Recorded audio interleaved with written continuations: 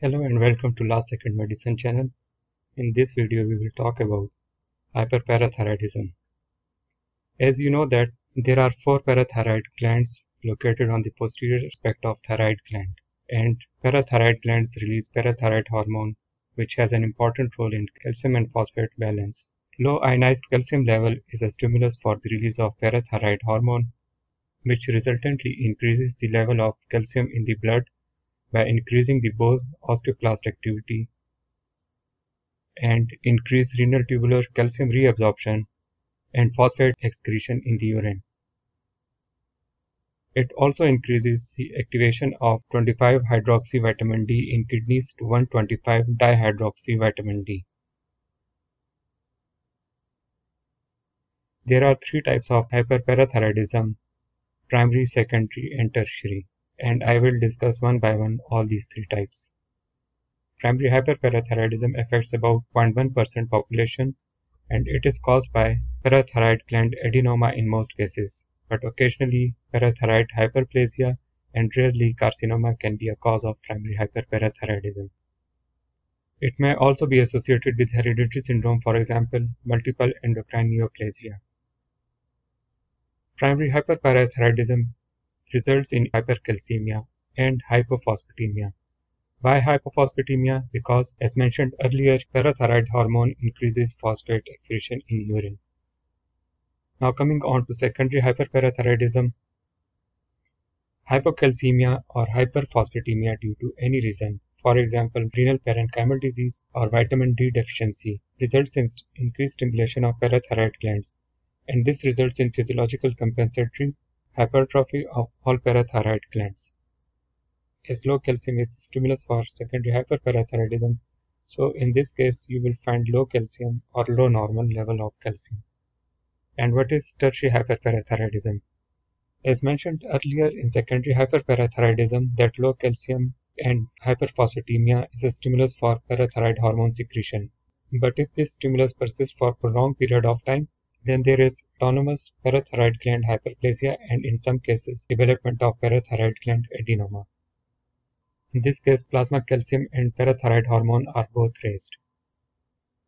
In most of the cases, hyperparathyroidism is an accidental finding when you find raised calcium level on routine investigation, and on further investigation, parathyroid hormone may also be found to be raised. You may come across the features of hypercalcemia like thirst, depressed mood, abdominal pain, polyuria, dehydration, and deranged renal functions. There may be bone pain, pathological fractures, or osteoporosis due to the increased osteoclast activity secondary to hyperparathyroidism. Raised blood pressure is also a sign resulting from hypercalcemia, so in all cases of hypertension, calcium level must be tested.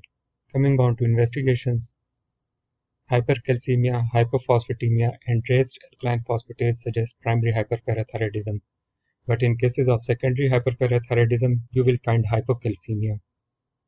Since hypercalcemia and raised PTH may also be found in cases of familial hypocalciuric hypercalcemia, so a 24-hour urinary calcium test is important to differentiate between these two conditions. In primary hyperparathyroidism, there will be hypercalciuria, while in the familial hypocalciuric hypercalcemia, there will be hypocalciuria. TSH also shall be tested for hyperthyroidism. Ultrasound parathyroid glands will help in diagnosis by locating parathyroid adenoma. Or parathyroid nuclear scans like sestamibi scan shall be done for the location of adenoma. Coming on to treatment. In cases of primary hyperparathyroidism, symptomatic hypercalcemia shall be treated by improving the hydration of the patient. In some cases, steroids and biphosphonates may be needed. Cinacalcet increases the sensitivity of parathyroid gland to calcium, and this results in reduced PTH secretion. Definitive treatment is surgical by removal of the adenoma or removal of all hyperplastic parathyroid glands. Complications of surgery include recurrent laryngeal nerve palsy, post-op hypocalcemia due to increased osteoblastic activity and intake of calcium by the bone. This is known as hungry bone syndrome. And in some cases, there may be relapse of the hyperparathyroidism.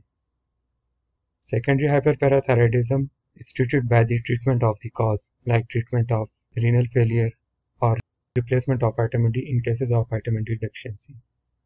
Phosphate binders in renal failure also helps in prevention and treatment of secondary hyperparathyroidism. And treatment of tertiary hyperparathyroidism is surgical removal of the parathyroid glands. I hope you liked this video. If so, share with your colleagues and subscribe to this channel.